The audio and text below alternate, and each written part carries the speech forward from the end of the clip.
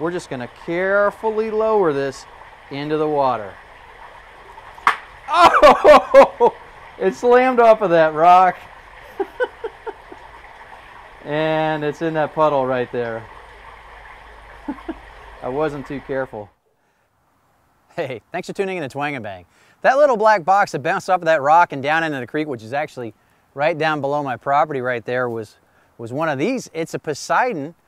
It is a ruggedized device charger made by a company called Dark Energy. Now, Dark Energy contacted me. They watched some of my videos and they thought that I would be a good guy to try to put these through tests, not just to see if they survive what they claim, because they do. I'll jump to the punchline.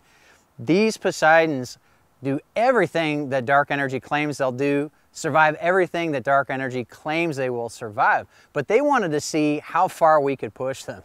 And that's what's coming up next on Twang and Bang.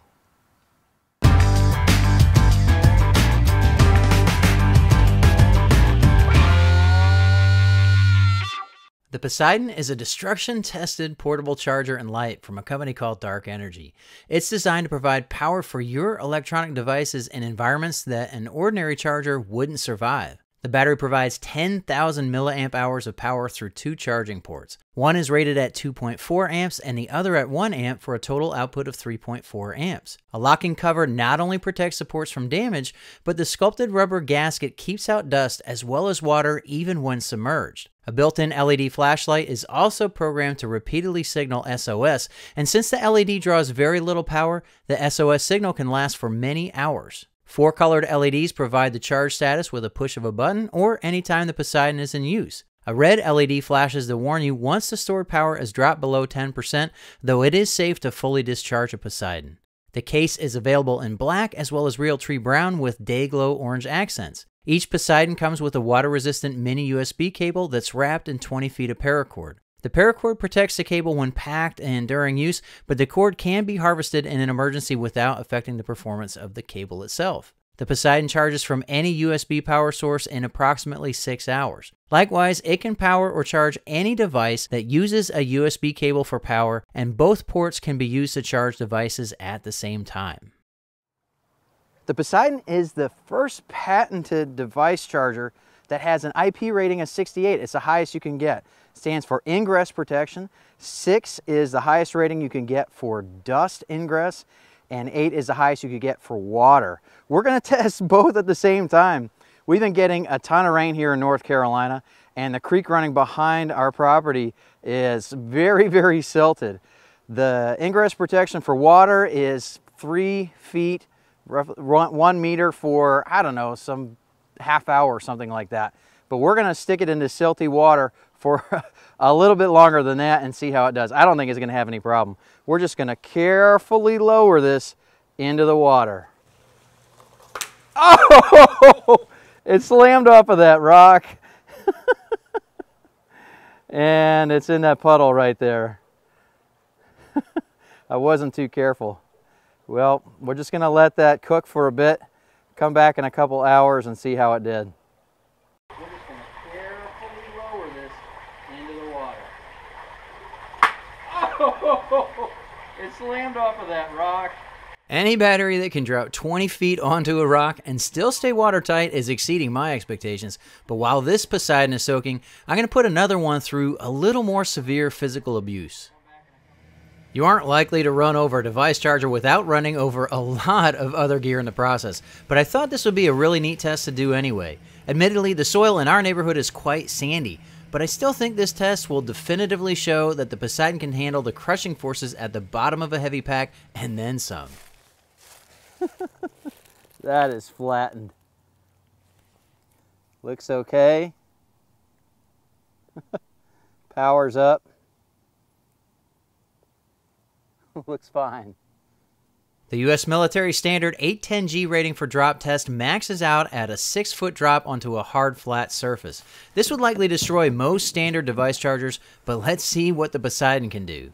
I think this will be a good way to get some of the sand out of the nooks and crannies that got ground into it. We're going to start with about a 6-foot height, which is what it's rated for. Oh, that bounced. That totally bounced.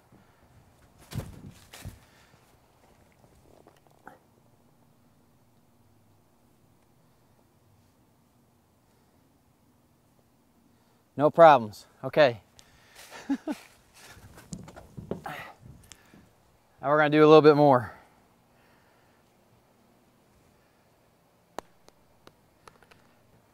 And try to get more of a flat hit now. Well, now we're going to do something more drastic.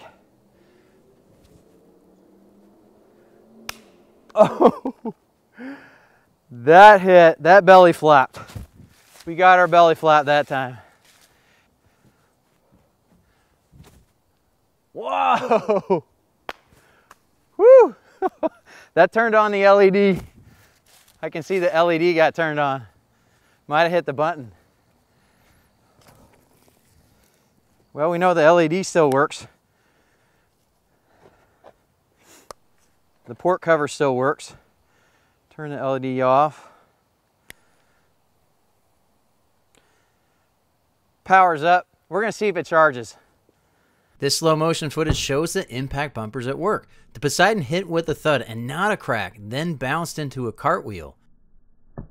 The bumpers are not big enough to protect the case from face-on impact, but the Poseidon holds together even from this belly flop after being tossed 30 feet into the air. The port cover is vulnerable to these types of impact, but I'm not sure how you could design it otherwise. So you can see it still powers up. I think that the damage is all cosmetic.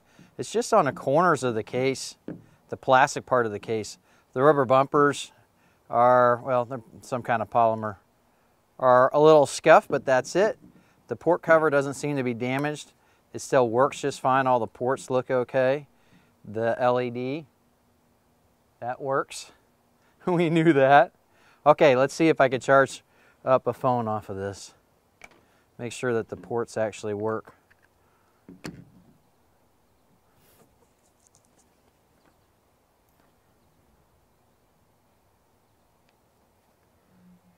Yep.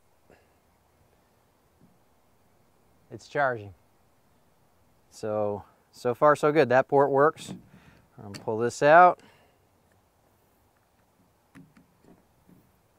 Yep. Wow, there's a lot of glare, but the battery symbol came up and it's charging. Okay, so that's a pretty good impact test. After heading home to grab some lunch, I figured it was time to check on the Poseidon soaking in the creek. Okay, it's been almost 3 hours. I don't expect that to be a challenge for this at all, but I just wanted to do this test anyway. Let's see.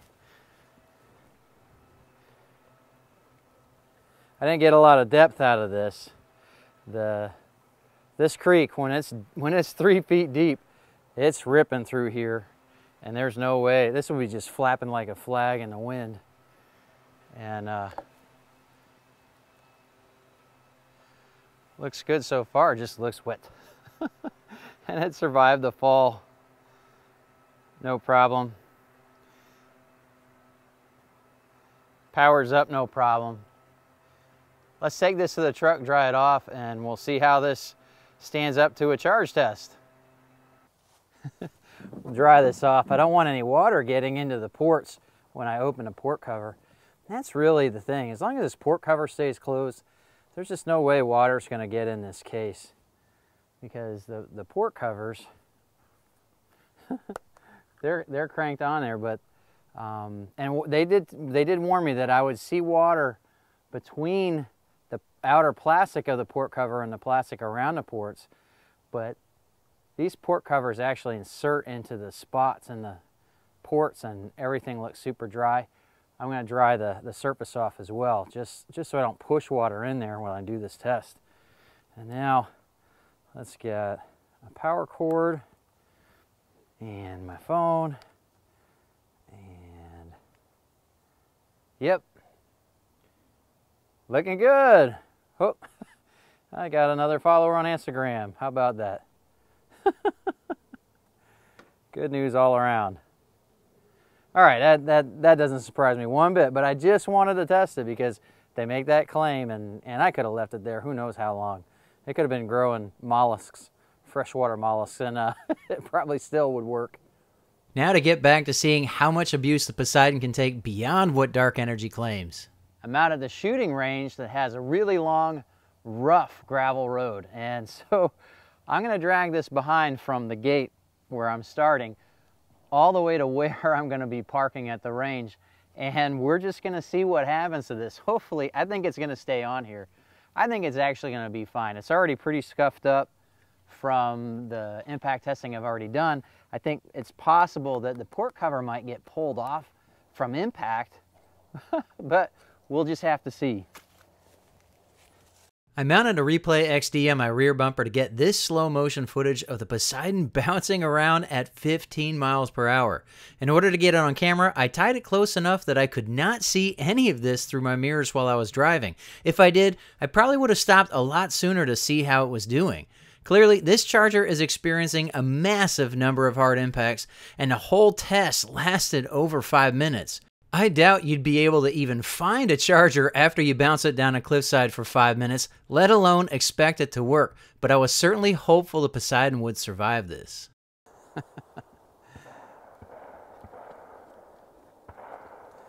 Oh man, it looks rough. Wow. Yep, that did a number on it, cosmetically at least. Oh, it powers up. Let's put it on the tailgate and see if it still works. Wow, that's pretty awesome. Yep, powers up, but something I didn't notice before, the port cover's missing. So just like I thought that might get opened, it actually got completely ripped off. You can see where it broke off the case there and there. And the button for the LED doesn't work anymore. So we're just going to see if these ports work to see if it's just cosmetic damage or worse. Get my phone out here.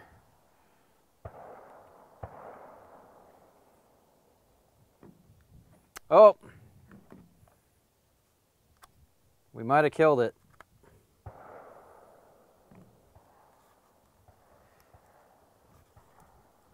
Yeah, that was too much.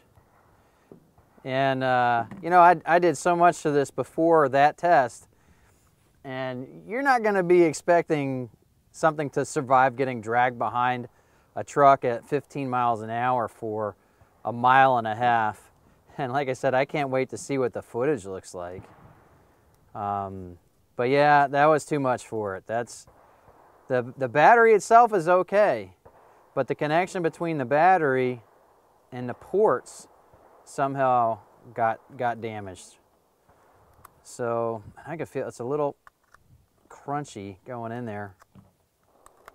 I don't consider that a fail.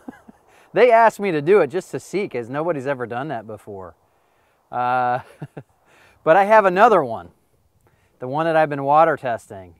And I'm going to do one more test to see how tough these really are. This is my Wilson Combat Standard. It's based on a Remington 870. It is not a standard shotgun by any stretch of the imagination, though. I'm going to be shooting number 8 bird shot at the battery. It's on the berm about 15 yards over my shoulder. Dark Energy actually did this test, but they did have to pry the ports a little bit to get them to work. I had the ports covered a little bit more than I think they had for their test. They're not selling it as something that can survive this. They're not selling this as something that can actually survive getting hit by buckshot or a slug, which I think would just demolish it. But let's see what we can do from 15 yards with birdshot.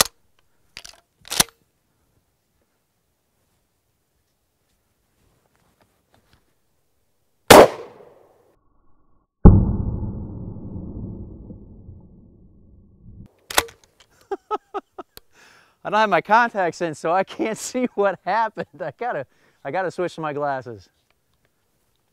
Wow, okay, so I hit it. You can see all the pellet holes all around it. And there's definitely pellet marks on the case, but looks like the port is okay. Yeah, let's see.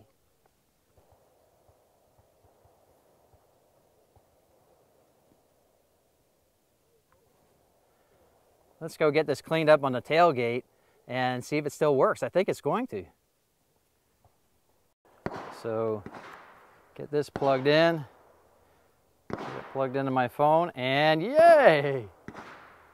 It still works. Let's check the other port.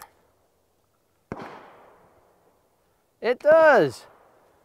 So it's tough enough to get hit by birdshot, and gosh, that's got to be at least 15, 20 pellets that hit it. Okay, I'm gonna step this up a notch. Let's do buckshot. Let's just do it. Okay, like I said, I do not think this is gonna survive this, but I'm gonna shoot number 4 buck. This is a Magnum load. This is what I use for home defense. It's got, I think, 27 pellets in there. So I'm hoping a few catch it. I am shooting blind because I don't have my contacts in, but I don't trust regular glasses for protecting my eyes. But let's try this out.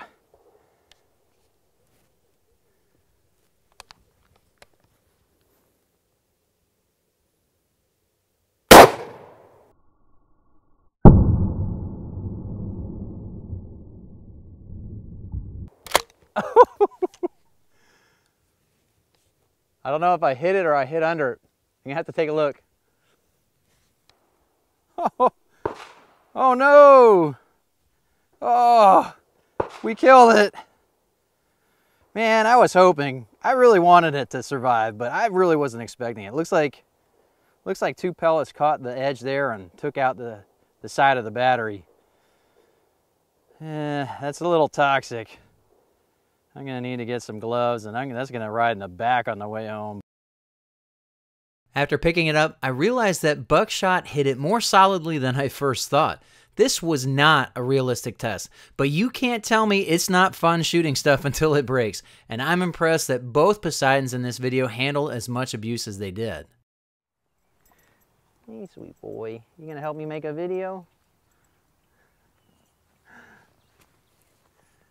I think it's a reasonable question to ask. Do you really need a ruggedized device charger when you're doing all these rugged kind of activities?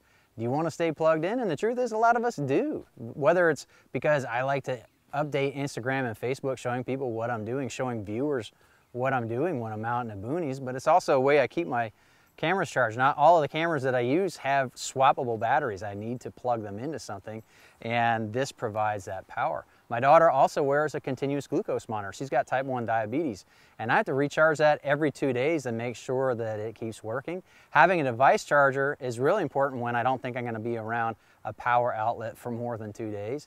But having one that's ruggedized gives me extra peace of mind, because I know just simple bobbling that you can do with a device charger like this, it's not going to break. It's just not going to break. But if you're doing even rougher activities, waterborne activities, that kind of thing, the dark energy Poseidon is going to make sure that you have power when you need it. I have a discount code that works with the link that I have provided below. You have to order it through the link below. I think it's an Amazon store, but I got the details in the video description. These normally retail for $99, and you can get them for $90 each using the discount code below. Be sure to follow me on Instagram at TWANGnBANG. You can see the link below me right now. And be sure to click right here to subscribe so you can catch my next videos on bows, guns, and other cool stuff. I really appreciate you watching TWANGnBANG, and I hope to see you next time.